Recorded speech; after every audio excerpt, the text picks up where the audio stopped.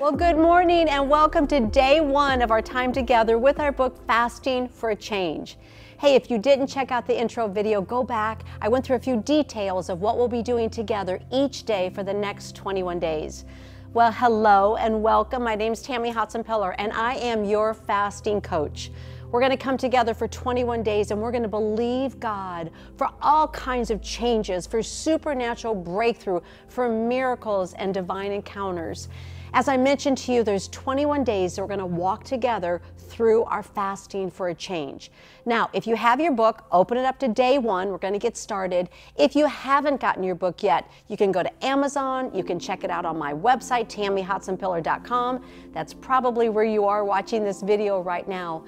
Hey guys, it's really important that you have the book because we're going to walk day by day through the coaching tips and through all of the information, your journal entries and your discussion questions. So you want to make sure you have the book. Now let me just encourage you right now on day one. We talked yesterday a little bit about accountability. And it's so important that you have someone holding you accountable, whether it's me as your life coach or maybe a family member or a friend. So I want to encourage you, ask someone to partner with you on this fast. I know here at our church, Influence Church, we're doing a corporate fast together. So as a church, we're actually fasting for 21 days and we're so excited about that. Maybe your church would want to join you in this corporate fast. You know, guys, we're believing God for breakthrough. We're believing God for changes, both here in our country, in our hearts, and in our homes, and in our families. So this is a great time to believe God for change in 2024 in our hearts and here in our nation. So we're so excited. Well, as I said, open up your book to day one. I'm so excited about today's message. Now, as you see, we're going to start off right here today on day one with the book of Genesis, the very beginning, how God began to talk to his children, Adam and Eve, and talk to them about confidence. Let me give you the definition of confidence, and that's what we're going to be talking about today, how to walk in confidence with God. The definition of confidence is so good, and it's really important that you understand what this is.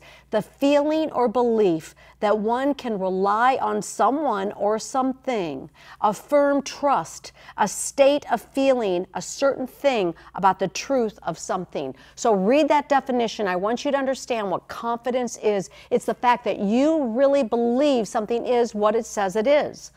Now let me start. Every single day I want to walk you through the signs of low confidence or the signs of what you're struggling with so you can identify in your own personal life whether you have confidence or not.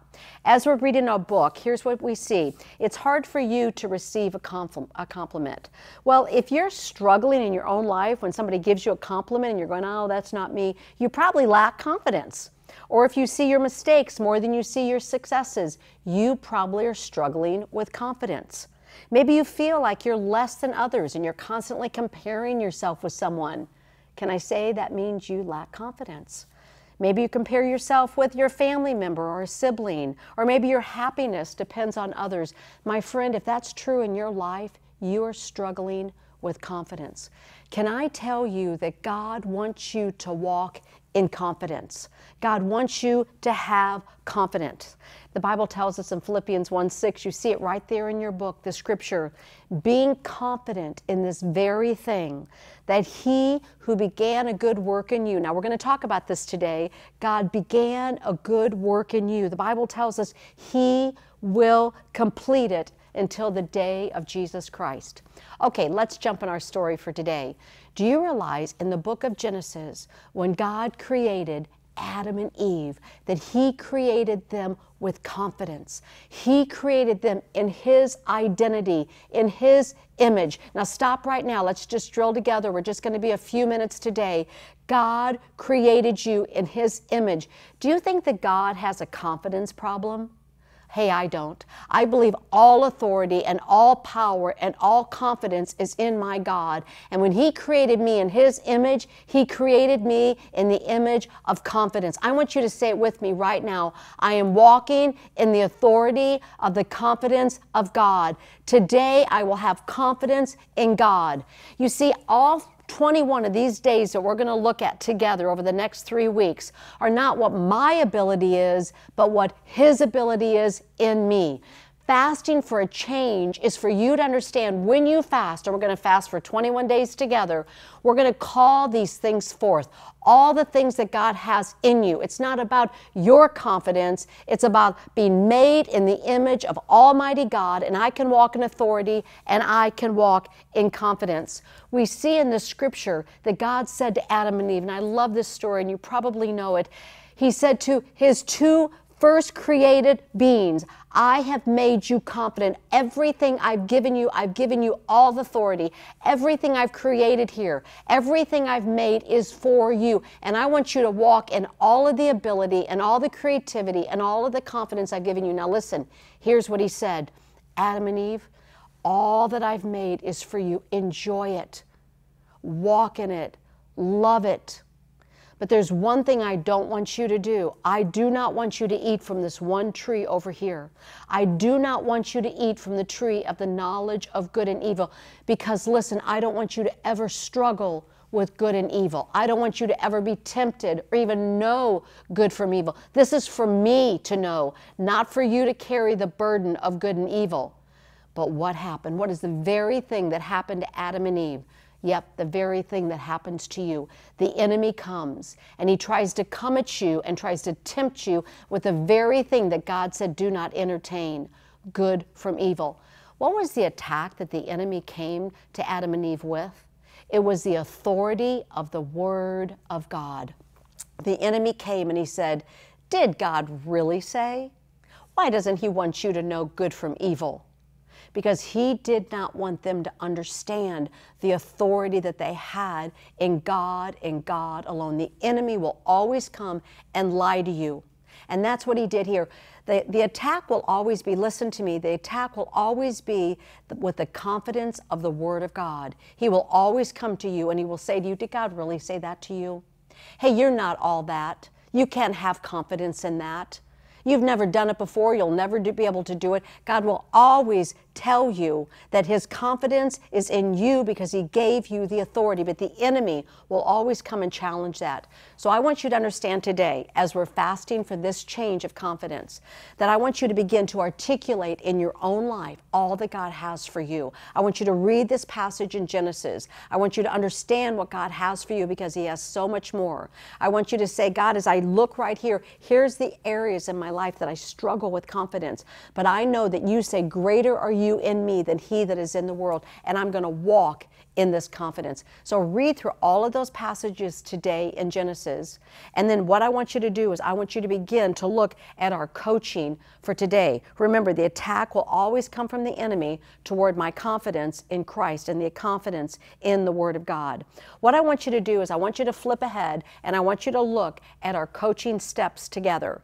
Today I want to talk to you about these 3 coaching steps. I'm going to coach you through these today because again, remember, we're just together a few minutes every morning, but you've got 24 hours to walk through this fast. You've got 24 hours to say no to the enemy when he comes and tempts you with food or any other temptation that comes your way. You're going to say no to the enemy and you're going to say yes to God. So let's look at our coaching 3 steps today. Number 1, you must know that you are created in the image of God. Your confidence does not come from your ability, but from Him, the giver of life. Read these coaching tools with me today. The God of creation. I can be confident in knowing that He has created me in His image for good works. So I want you to stop right now, number 1, and I want you to thank God for the confidence that He puts in you. Number 1, day 1, we are fasting for confidence. At the end of these 21 days together, I believe these attributes, these characteristics are going to be so evident in your life because you are fasting for these things in your life. I want you to go in all full confidence today that He has begun a good work in you and He will complete it. But then number 2, with our coaching steps today, know your enemy. The enemy will continue to try to deceive you, to tempt you with the apple of your identity. Man, that's so good. When I wrote that down, it just like resonated with me. The enemy will always come and try to tempt you with the apple of your identity. Your identity is found in Christ and Christ alone. You can be confident. We read it in Philippians. Continue to say that to yourself. I am confident, God, that you created so much more for me, and I'm going deeper with you. He will try to trick you and deceive you in thinking that you have nothing to offer. Satan is a liar, and you have so much to offer the kingdom. You have so much to offer your family. You have so much to offer your business. You have so much to offer your church. Begin to decree it and declare it and to say it. Be confident in all that God has created for you. And then number 3, this is so important, memorize the Word of God. This is how you grow in your confidence. So go back to that verse that we said in Philippians and begin to articulate it, to memorize it. Do you realize that's how you do warfare with the enemy? You know the Word of God, you speak the Word of God, you take authority over the enemy, and you have confidence in who you are. Now listen, on day 1, I want you to go through everything I've listed here for you. You're going to go through that Moses fast, and you're going to understand in week 1, we're going to talk about the Moses fast. You're going to read through that. You're going to realize how Moses had confidence to go on that mountaintop with God, to fast for 40 days. You're going to look at how we talked with Adam and Eve and understand the confidence they had. So every day for 21 days, we're going to have a characteristic, and then we're going to look at our fasting principles for the day. You're going to stand strong with me for 21 days. We're going to fast. We're going to decree, declare, and believe. We're going to say no to the flesh. Now, I don't know what you're fasting for and you're fasting from, but there's something in your life you're fasting for breakthrough. And there's some fast in your life, whether it's abstaining from food, whether it's a juice fast, a Daniel fast, a partial fast, or an absolute fast. I've listed all of those on my website. I've listed all of those in the book. Know what you're fasting for. God's got breakthrough for you. God's got great things for you. So let's start right here on day 1, and let's close with our prayer together. Flip over through the pages to our closing prayer. And I want to pray with you. Dear Lord, thank you for the watch care and the protection you give me every day. I understand that my confidence and my adequacy come from you and you alone. Teach me to lean on you for my daily decisions and submit to your promptings in my heart. You have plans to give me hope and not harm. In Jesus' name, amen. Okay, our fasting for today is fasting for confidence. You bring your prayer, you bring your supplication, you bring your request to God, but stay strong in the confidence that you have, just like Adam and Eve. You were created in His image for so much more. Stay strong for these 24 hours. I can't wait to see you again tomorrow morning. Read through your book. God's got so much in store. Have a great day. I'll see you tomorrow morning.